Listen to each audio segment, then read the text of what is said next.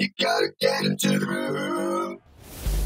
The first week of the XP Esports R6 Women's League started out strong by Trinity taking a clean sweep of the two maps in the first game against Viking Army. 1v5, weird one, left all alone, once again attacking bars, 30 seconds left on the clock.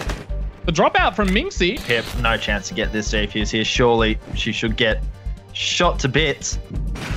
Oh no, the frost trap! But Pippo doesn't have time.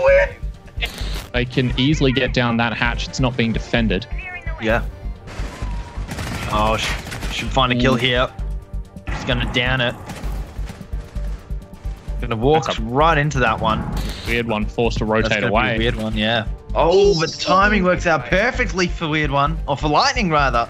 Lightning. Flying down, finds the angle. We then watched an exciting battle between Vertex and Noot, with Vertex in the end taking out both maps. Does get some damage back onto her. The headshot to Katari. Finish that one off with the C4 coming through. Sorry, and 50% health or just under. But still all the world to play up against. And a really nice angle there from Nugget. They're going to go straight for the res here. And that's going to get... Oh, no. What?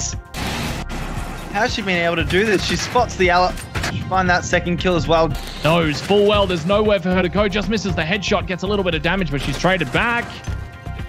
Well, she should have some kind of clue. And she might just get lucky here with the peak. She does indeed. Sassy. We would like to thank our sponsors, Legion Energy and Computer Alliance, as well as our partner Ubisoft, for supporting women in gaming.